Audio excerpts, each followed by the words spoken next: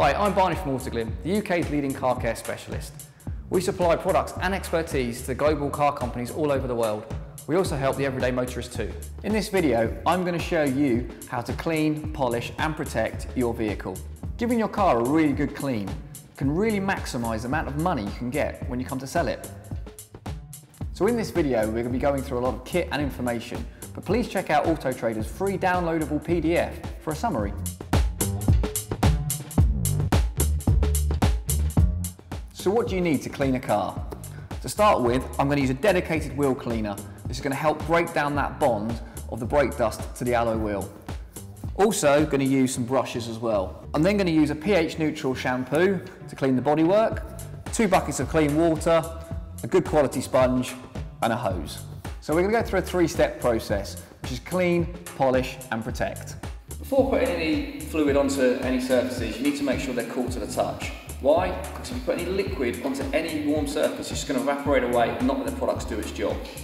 So I'm going to apply clean wheels, spraying it bottom upwards, also hitting the tyre as well. It's important to apply it bottom upwards so it runs onto a treated surface.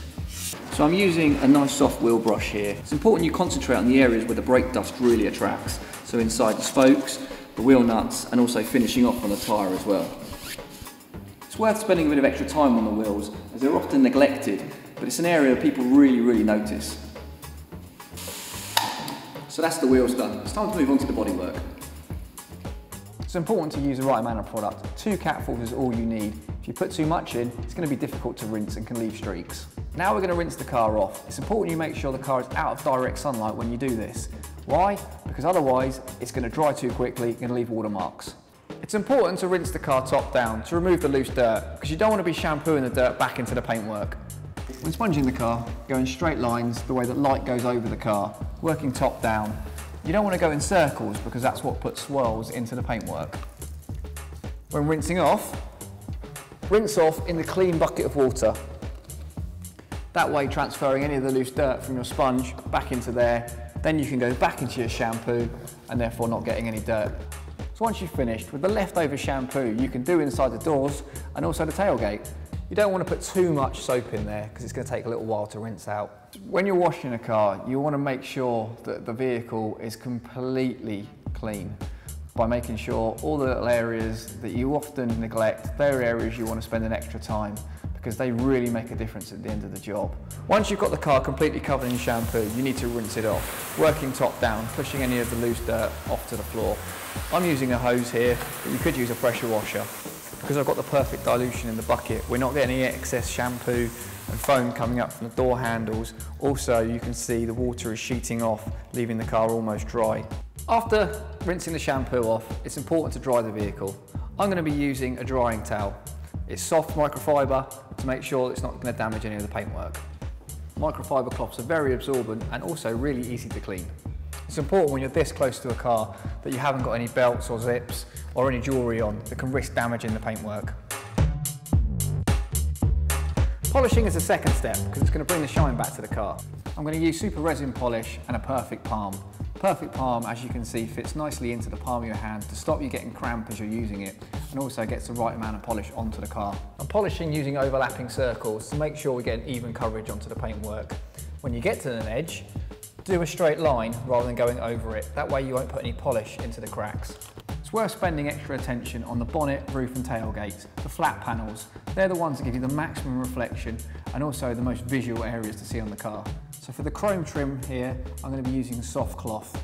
So this is going to remove any water spotting or any of the tarnished areas. It's quite happy to be applied on top of the headlights as well. Once the whole car's covered in polish, come back round to where you started. And as long as it's dry to a haze, if you flick it and it goes straight through, it's ready to come off. You can also polish the chrome around the windows as well. I'm going to use a soft microfiber cloth to remove using small circles. A lot of people think that polishing a cars can be difficult, but by using a good quality polish and a good quality microfiber cloth, it makes the job a lot easier. Step 3, protection. After polishing the car, we're now going to lock in the shine using extra gloss protection. This is going to put an even further layer over top of the polish and really lock in that shine. I'm applying this using straight lines, using a brand new perfect palm. Leave this to dry for between 30 to 60 minutes before buffing off to get maximum protection. By putting this extra layer of protection on, it makes it so much easier to clean the next time you have to. So you can use a wash mitt or you can use a sponge. Often sponges are inexpensive and you can change them more regularly, therefore they'll be a lot safer on the vehicle. Wash mitts are great, but often used way past their sell-by date. Each step of the process you want to make sure you use a clean cloth, because you don't want to risk damaging the paintwork. If you fold the cloth into quarters, you now have 8 clean sides to work with. Dirty glass is instantly noticeable. By using car glass polish, it quickly cuts through any grime, greasy fingerprints and other dirt that's on the glass. Here's a quick tip.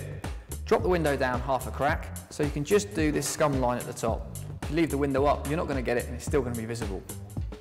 That's the glass done. It's now time for those finishing touches. So we started with the wheels and we're going to finish with the wheels. Cleaned the tyre off already, but now I'm going to dress it using instant tyre dressing to give it that deep black, new look again. Buff the excess off with a clean cloth and allow to dry. This is alloy wheel seal. It's going to help discourage brake dust and other dirt. So now you know the 3 steps: clean, polish, protect. So there you have it. Spending a couple of hours on the car can add hundreds of pounds to the value.